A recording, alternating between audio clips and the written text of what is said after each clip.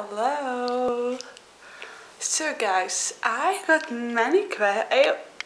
I'm getting many questions from you, and I love to respond them like honestly and personal and like really deep. And sometimes, I think people have similar questions, similar fears, doubts, and I just thought So I'm back.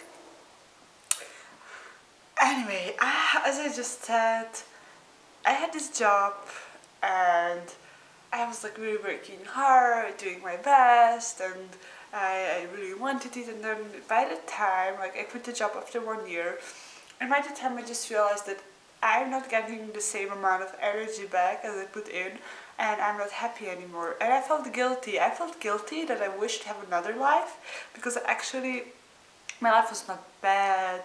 I had enough money, it was like everything was nice and comfy and blah blah blah. But the thing was, I was not happy and I didn't feel this is the thing. I always felt it's the bridge to something, but like I'm coming to the end of the bridge and I'm arriving on the other side, and so just to another big bridge. and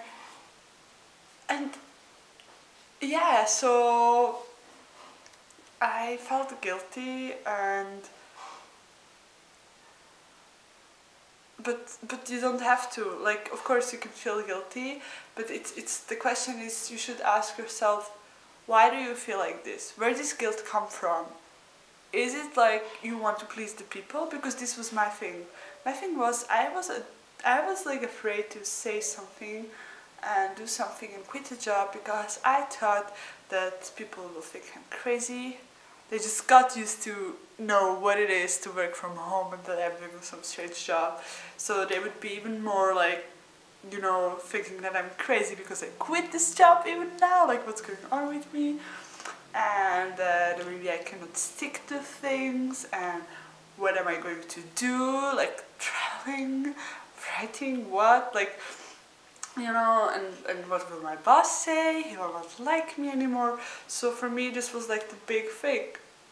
And then I just realized that no, I need to follow my heart, because in the end, others really care about what your heart really wants. Like, just a little people really do. So it's important that you listen to your heart, that you go with your soul's desire, and that you just don't deny it, because it's not rational.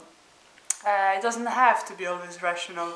So life is fluid and dynamic, as your blood is, as your breath is. It's moving, it's not just stopping. If it stops, it's dead. And so are you. Like, I wish for you to be always curious, to be always, exploring and wanting to know more and being ready, because that's how you grow, that's how you learn things, that's how you move forward and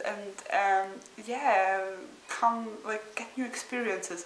Just doing the old comfy way and even not feeling it, no, I don't see any sense. I don't see who this should like serve. It's not serving anyone, it's not helping anyone, it doesn't make you happy. And if it doesn't make you happy, you don't need to stick to it. It was your dream, it brought you to this experience you had, so probably you learned this experience now. So it's time to let it go, learn something new. By learning it go, by going over this fear about this inner pressure about not wanting to feel, or should I feel, what should I do?